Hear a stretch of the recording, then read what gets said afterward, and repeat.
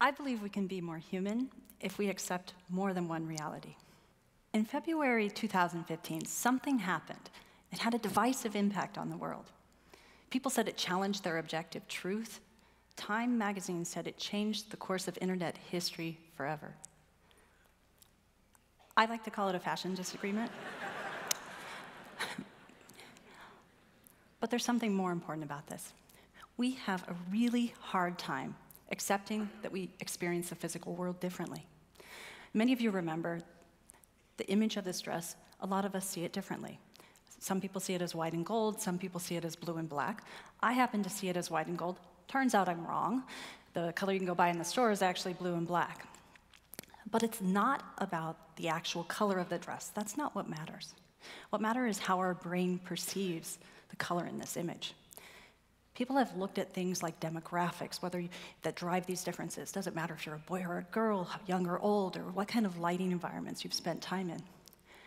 And at the core of all of these is that how we experience the world, your brain is constantly integrating information about your life's experiences, in this case about luminance, shadow, and color, to make probabilistic decisions.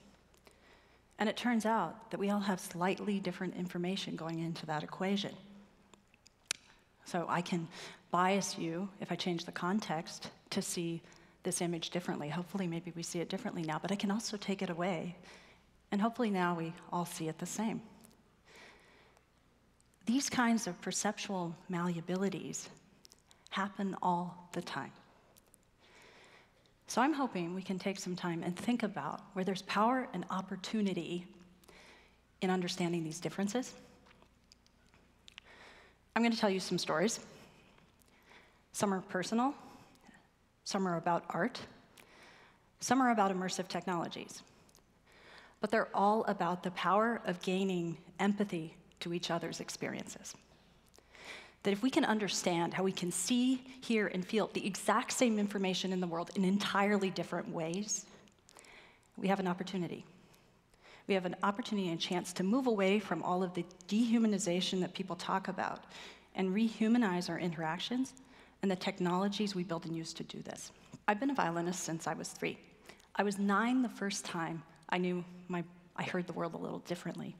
I always assumed everyone knew my refrigerator hummed a B flat, could write down the notes of a song, or was like really uncomfortable if Happy Birthday didn't start on a D.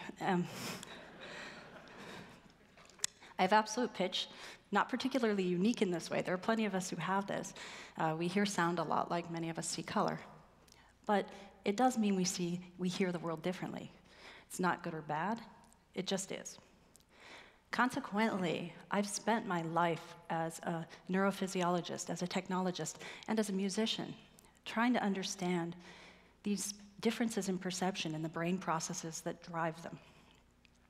As scientists, we spend our lives trying to understand and look for the ways we're the most similar. I truly believe that the innovation leaps and interaction leaps we need to make are going to come from understanding the ways we're the most different. For example, so before my mom passed away, she had macular degeneration. She would say something to me like, "I can see, but I can't see."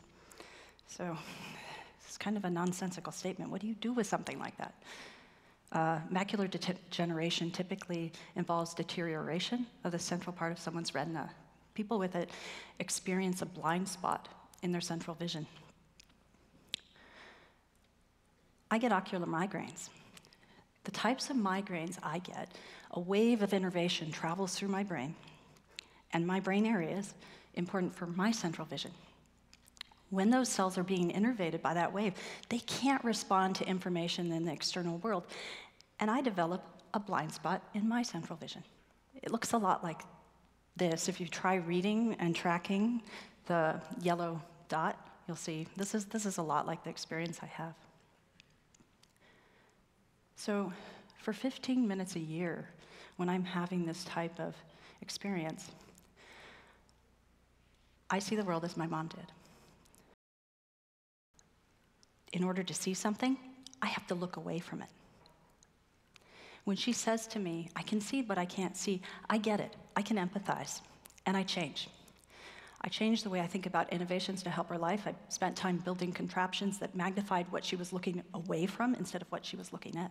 And I fundamentally think differently about the types of interactions I can have with her to connect. It's this place where a headache and messed up vision that so many we spend our times trying to avoid actually gave me invaluable insight to my mom's world. But it's not always that easy to see both sides. Sometimes we're doing it and we don't even know it. Unfortunately, though, truly knowing what someone is hearing, feeling, or seeing is difficult. It's difficult to know when it's happening, and even when it is, most of us don't even know how to describe it. But there are people who are really good at describing what they see, and it gives us this opportunity to peek into their sensory world in ways we might not even realize. There's a condition called facial dysmorphopsia. So people that have facial dysmorphopsia don't see faces naturally. When they're looking at a face, the features appear to move. So everywhere their gaze is directed, they develop a blind spot, and it fills in with nearby information. This gives the illusion of sort of movement of the faces and sort of contorted and distorted figures. I'm going to show you an example of that. I was only willing to do this to my face. That's why you get to look at me. But if you stare at the little cross on my, follow the yellow crosses, and you'll sort of get an idea of what this experience might look like for someone with this condition.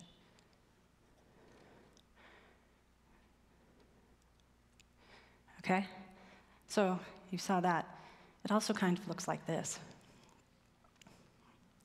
Francis Bacon was a 20th century painter.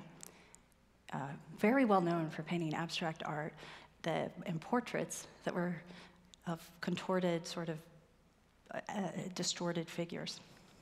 It turns out Francis Bacon had a condition that was likely facial dysmorphopsia. So when he was sharing what we look at as art in this case, he was actually representing how he truly saw the world. Monet's water lilies. So this is something I noticed when I was looking at this painting that I thought was interesting.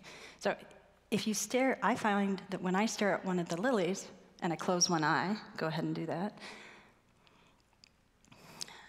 the lily seems to pop out more, almost as if it's in 3D, okay? So I'm not an art historian, art critic, but I am a scientist, and when I see things like this, I had a hypothesis about Monet's vision. There are different pieces of information, ways that cues we take in from the world to be able to know where an object is in space and depth in particular. Some of those cues make use of one eye, we call them monocular. Some of those cues make use of two eyes, and we call them binocular. Cues like color, shading, and occlusion, whether one object's in front of the other. All of those we can get from one eye. But cues that require two eyes, something like relative disparity, which is actually a very important cue, require that both eyes are functioning normally. So I had a hypothesis that Monet actually couldn't make use of the information coming from both eyes. Turns out, Monet had very bad cataracts. And when you started looking around, his cataracts were so bad that when he was painting water lilies, he actually had one of the cataracts removed. And this is at a time when when lenses weren't replaced. So Monet couldn't have made use of the information from two eyes, but the information from one eye, he was likely very developed at making use of that information. So when you look at this painting now, and you look through one eye, you really are seeing it more like Monet. There's a power to seeing both sides, but we don't always get the clairvoyance of the man in Magritte's painting. But we can accept and understand the power perspective has on perception. So I'm going to show you an example where something as simple as changing your gaze completely changes how you experience the world. I want you all to look up to the right-hand corner, and there's some sunlight in the water. And you should see bubbles that are sort of rising up to the surface. If you're staring at that sunlight, those bubbles probably appear to sort of go up and fly off the screen. Does everyone see that? And they fly off the screen kind of at an angle. Now shift your gaze to where the bubbles are. Okay, so now you probably realize those bubbles are going straight up. You can go back and forth. This experience happens because our brain has trouble resolving conflicting information about local and global motion. The bubbles have a horizontal grating that's moving across them while they're rising vertically. When your gaze is directed at the bubbles, we can separate them and we can experience them both as they are. But when your gaze is directed away, we experience an integration of that information. It's kind of a cool thing. But of course, I like to put a bigger message on it. So there are a few things here. It's the power of perspective. Something as simple as moving my gaze completely changes how I experience what's in front of me. And when my perspective is directed in one place or another, I can't choose to see it differently, even though I've had the experience before. I don't get to. I know it's there, but I can't experience the same way. My perspective determines how I experience it. But I do have the power to choose to know that someone else might be experiencing it that way right now. That is the power of knowing both sides. The human problem is different, and there's a lot of opacity here. We don't always know the state of our biology, and our brains constantly change. Yeah. Things like hearing loss or changes in our vision, these are happening all the time to our lower sensory processes, but even things like our environments affect our context and affect our sensitivities, whether we grew up in a village in Afghanistan or a town in the Midwest or in a city like New York or Kathmandu with different pressures. Neuroplasticity helps us take the information that's statistically prevalent and relevant in our environments and make use of it so that we change to adapt to our environments. Things like color, shading, contour, all drive this. Cultural language differences and the categorical boundaries we form can cause us to have different experiences at the most basic level of whether we see green or blue. Some are more obvious, some less so. And sometimes we actually get an opportunity to try on each other's sensory experiences. We did this with a pair of arthritis simulation gloves. What we wanted to do here was see if we could take a group of non-designers and give them an empathetic experience of their target user group to work with, and whether it would change how they thought about the problem, how would it change their cognitive approach to the problem. The group with the gloves did change. They thought about simplicity in their design. They thought about space. They got rid of things like drop-down menus, which are completely terrible for anyone with digit mobility issues. They changed how they thought about the problem, and they changed what they thought was important.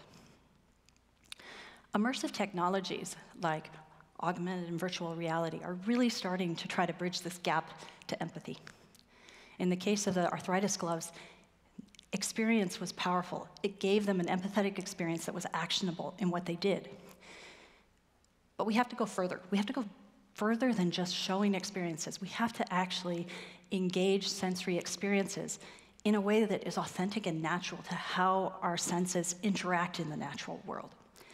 So let me give you an example of where when I realized how powerful this was if we did this right. We were developing some new technologies, adult imaging technologies, at my company. One of the things we were looking at was the impact of brightness. Just so you realize, a typical display you would have bought 3 years ago was 300 candelas per square meter. The natural moon is about 1 to 2,000 candelas. We were looking at luminances much brighter than that. And we were looking at fire content. So we were watching this fire content, and something happened. People reacted. I reacted in ways I hadn't predicted. Just by seeing an image of fire and watching this, my body started to expel heat as if it were real. We could take thermal imaging cameras and measure changes in the temperature on people's faces. The screen wasn't changing, but we were reacting to the content in a way that was natural. In this case, all my brain knew was it had never experienced fire that was that bright and wasn't real, so it did what it did best. And just based on the luminance reaching my retina and my knowledge of flame, my body did what it does. If we are going to build experiences to try to bridge and share and gain empathy to each other's experiences, we have to build immersive technologies that bridge this natural sensory experience. So I've been talking a lot about why we should care about empathy and why we need to have empathy. But there is one problem. We don't get empathy unless we make ourselves vulnerable.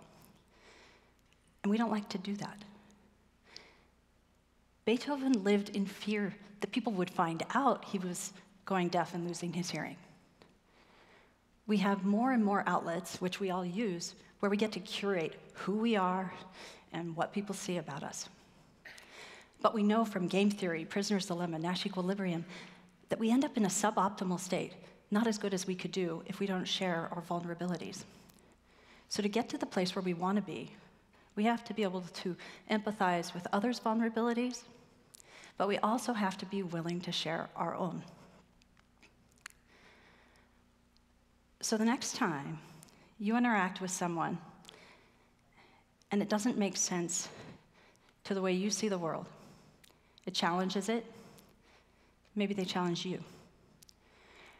Rather than assuming they have the same information to make decisions about the world that you do, assume they don't. Assume it's different. Empathy and experience are powerful, and they give us an opportunity to change. We can change our behaviors. We can change our technologies. We can change our assumptions about why someone might be interacting with us in a way that we don't particularly like. We need to change our perspective. If you could see, hear, or feel someone else's alternate reality today and question your own perceptions, what will you change? Thank you.